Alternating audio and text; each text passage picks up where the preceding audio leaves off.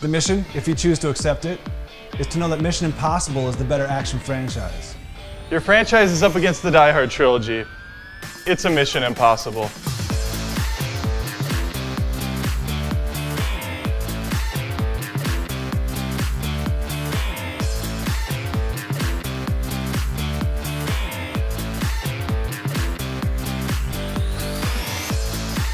Tom Cruise has some personality.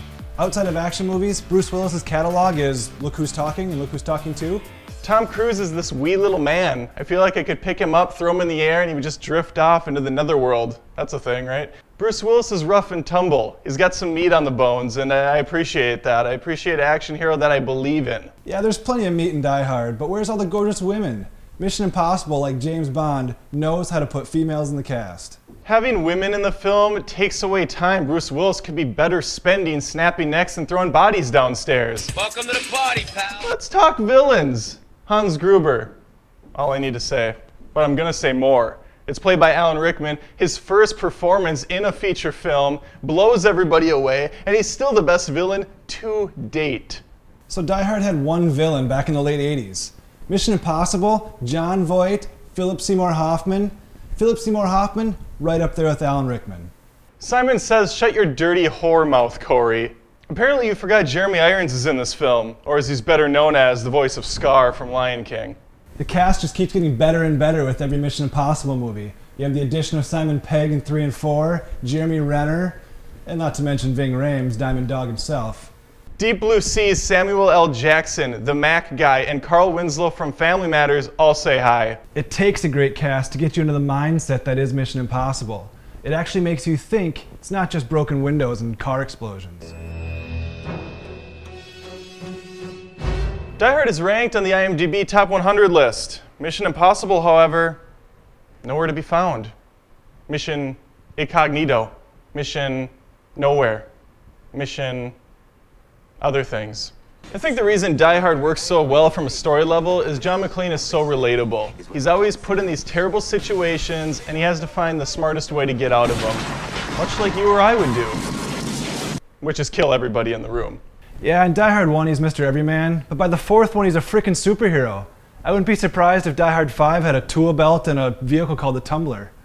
So his character gets a little shifty in Die Hard 4. I think everybody can agree that's the weakest of the pack. But let's not forget Mission Impossible 2.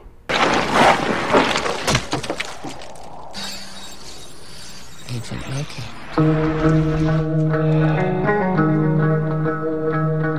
I'll give MI2 this. Tom Cruise's hair, a masterpiece. I eat it up.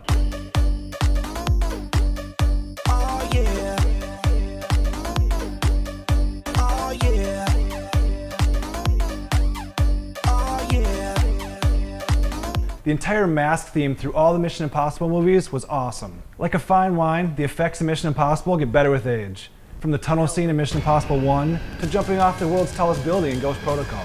Die Hard is unmatched when it comes to awesome set pieces and effects. He's the MacGyver of movie action heroes. In the first movie, he jumps off of a building with a fire hose. In the second, he's ejected from an explosion. The third, he slices a guy in two by bungee jumping off of a bridge. And in the fourth, he kills a helicopter with a car. The Die Hard franchise can't hold a candle to all the different types of weapons and gadgets in the Mission Impossible franchise. McClane uses a fire hydrant to kill two guys. That's his gadget. Everyday appliances, he makes them. So basically John McClane is Kevin McAllister from Home Alone, just grown up. Corey's Tom Cruise in for a bruising if he thinks MI has any chance of winning the musical category. Coming up now. Just go ahead and give me the music category. Mission Impossible theme song, that's as memorable as Jaws or Indiana Jones or even Star Wars. Die Hard's composer, Michael Kamen. His body of work includes the Lethal Weapon franchise, X-Men, The Last Boy Scout, and of course the biggest action film of them all, Mr. Holland's Opus. So I think the guy knows a thing or two about how to compose a goddamn action movie. Lalo Schifrin's won 4 Grammys for his theme song, and he also gets help from Hans Zimmer in Mission Impossible 2. Hans! Thanks for that. The guy's got a frickin' star on the Hollywood Walk of Fame. Well, let's not forget about the soundtracks to all these movies. You've got Limp Bizkit, Metallica, Godsmack, Rob Zombie. Talk about action movies. Action soundtrack. So this is how low Corey's gotten on this show. He's listing off bands that were popular in the late 90s to justify the movie. I don't even know if half those f***ing songs are in the film.